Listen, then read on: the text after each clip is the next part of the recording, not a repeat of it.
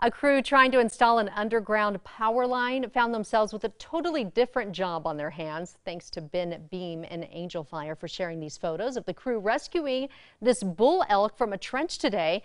First, they tried digging him out by hand and then hoisting him up with ropes, but that wasn't working. And the unfortunate animal seemed exhausted, so they called in a backhoe to dig him a pathway.